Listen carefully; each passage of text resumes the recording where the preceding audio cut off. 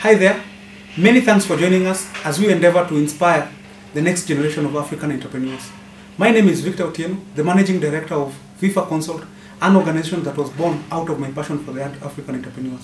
Our goal and mission is to unlock the entrepreneurial spirit that is in Africa.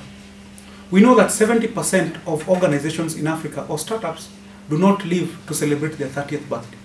This is due to a variety of factors. In today's session, we are discussing access to finance. And to help us unpack this particular important topic is Johnson Terry, Corporate Finance Manager, ABC Capital. Karibu sana, Johnson. Thank you. Johnson, we know that there is a challenge both from demand and supply side of capital. By demand, I mean the small SMEs require money, and by supply, I mean financial institutions. In your opinion, what do you think are the most critical challenges that financial institutions face when it comes to accessing capital to small businesses? First of all, because of the size of the loans that small businesses usually require, they require quite a bit. And the reason it's a challenge is because now when it comes to administration versus management, SMEs now command a lot more resources. Because, for example, I'll give an example. If I was lending Nakumat, there's one guy, right? I'm lending him 2 billion, right? I'm charging him 14%, and I'll be able to collect 280 million. But to manage that, I only need 2 or 3 people. But for a small SME, I'm lending you 1 million. For me to reach the same revenue space on an average of 1 million shilling loans, or 10 million shilling loans, or even 20 million shilling loans, I need a lot more personnel, I need credit officers, and the payment, the management of the entire thing becomes very expensive. That's the first thing. The second thing is that the smaller businesses are typically more risky. Why? Because they're not established, right? So they're not able to command the resources, especially human capital that is required. And the most important resource in any business is human capital.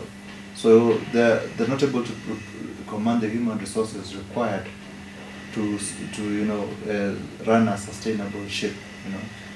As they grow, some of them will, like you said earlier on, some will fall on the wayside. And it's expected, and that's a problem right there, because banks lend depositors money. Losing money is not an excuse, so they have to find a way to protect themselves, and it's a very, very complicated process because of legal considerations, financial considerations, and even human considerations. So there's a lot that goes into lending small businesses. Much more than bigger businesses, and that's why it's a bit tough for them to access funding. Nevertheless, I think they're a viable business sector or segment, if you want to call it that. They're still profitable to lend if you do it right as a bank, but there are many more pitfalls involved. So from a bank's perspective, they like the idea, and because in any case you will grow with this company, you want to see it grow, so you will forgive some of the mistakes that they go through, and they do go through quite a bit. During economic downtimes, they're one of the sectors you want to stay away from.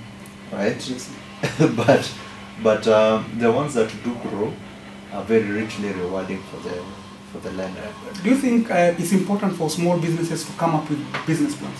Do you think it's something that banks would consider other than collateral? For the average American business person, by the time they're going to business, a business plan is second nature for them. But for us here, even for accomplished businesses, you'll find that they typically don't have elaborate business plans that they believe in and they want to implement. And the reason for that is simple. the business plan is what dictates how your balance sheet should look like. If you're doing more of trading, you'll probably need trade finance more than anything else. That's short-term funding. If you're doing, if you've got machinery that you're, especially manufacturers, then you need a lot of equity involved. If your business takes a long time to take off, right, you also need more equity than debt. So a business plan, a realistic one that captures the way you are going to and are likely to do business going forward is very important, because it tells you how your financial strategy should be. Other than the simple products that you've mentioned, or in terms of LC, what other products do you think would attract small businesses? I'm talking about products such as invoice discounting, LPO financing. I like Kenya's space because there are a lot of products being developed for different types of people. If you're Muslim and you want to be Sharia compliant, there are products for that. There are products for short-term funding with erratic cash flows. There are products for long-term funding with stable cash flows. So all these products are developed towards funding businesses. But I think the most important thing is to state your case first. And then again, this brings another dynamic. The bigger banks have got very standardized products. That's when you start talking about LCs, and because they're very standard, so you just have a department that does that, and that's how they do business. Smaller banks are a little bit more flexible. They're able to come up with products on the go, and service through either combinations of basic products or use of capital market players. And that's why, for example, ABC Capital has set up a corporate finance desk to assist entrepreneurs access funding, and we work sometimes from time to time with banks. So we are able to harness the power of both banking and the capital markets to secure funding. So to speak to your question, there are many products that are being developed, will be developed, and have been developed, and they're really just combinations of basic products, and they're doing that so that we can integrate with the entrepreneur very well, so that we do a product that they need more than the ones that we want to sell. Do you think different banks have different business model, in the sense that a bank would specialize in a particular area? Let's say, for example, a bank would be set up to deal with housing. In the Kenyan case, we have housing finance. Yeah. And we have NSE Bank that is specialized in asset finance. Do you think, as an entrepreneur, that is something they need to consider in terms of going to the right financial institution that is actually set out to actually assist? That is true. I've worked with people who prefer to stay away from the bigger banks, because the access to flexibility is limited.